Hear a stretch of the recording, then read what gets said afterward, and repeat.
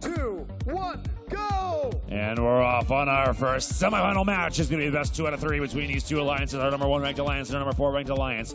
Quicksilver and their alliance partner 971. Looks like they both delivered gears in the autonomous on the Red Alliance. The Red Alliance shooting some gears up into the 254. They're the ones shooting those gears up into the high efficiency boiler on the Red Alliance side, earning them up to 150 points already in the autonomous mode for the Red Alliance. The Blue Alliance, they got their 15 autonomous points for moving those robots forward, but now they're looking to do some manual gear delivery with our human drivers now controlling the robots, no longer in automatic mode.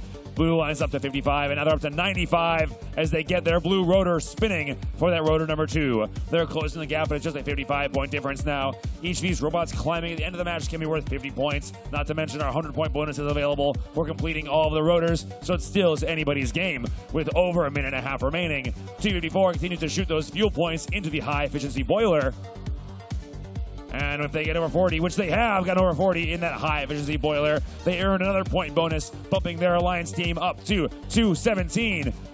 They are now leading by quite a few, way more than 100 points so far. And the Blue Alliance is looking to get their second rotor started to bump them up by another 40 and close that gap. Blue Alliance needs 2 more gears, but they're being blocked. 254 getting pushed around by the Iron Panthers, who are trying to prevent them from getting through. But 254, the Cheesy Poofs, they make their way past to the retrieval zone, grab a gear off the ground, and they slam into one of their alliance partners, but they're both fine and continuing on their journeys for gear delivery. Blue Alliance has now gotten only 1 more gear they need to spin up their third rotor and earn another 40 points. They've closed that gap to less than 100 points now. 100-point difference is still achievable. We've seen it happen before with these robots climbing aboard. If you can get more robots on one side than the other, at 50 points apiece, it can make or break the match. Cheesy Poofs deliver 1 more gear as we hit our final 30-second mark.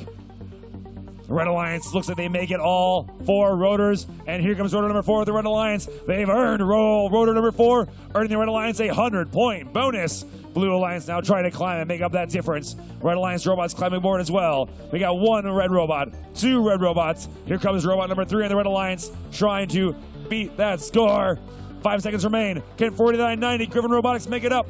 They've touched the pad. They're up to 509, and Blue Alliance is 310. Just as time expires, we got all 6 robots up in the air in semifinal number 1. Let's see what we have with our official score. Crossing the finish line first, it is the Red Alliance. Red Alliance earned a score of 509. It's a high score of the